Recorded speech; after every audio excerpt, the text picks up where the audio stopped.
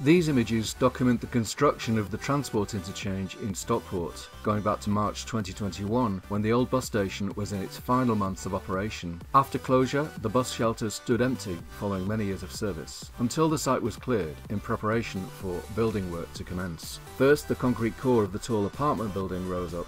Some say it's too tall and will block views of the magnificent Railway Viaduct. It's Stockport's most prominent landmark and was opened in 1840. It carries the railway line from London to Manchester. The new interchange will have an airport-like concourse, travel information boards, facilities for bus travellers, a new town centre park and a new bridge and footpath to Stockport railway station. It's hoped that Metrolink trams will one day arrive and depart here. Watch the full video, appearing soon after this one, on my AidanEyewitness YouTube channel.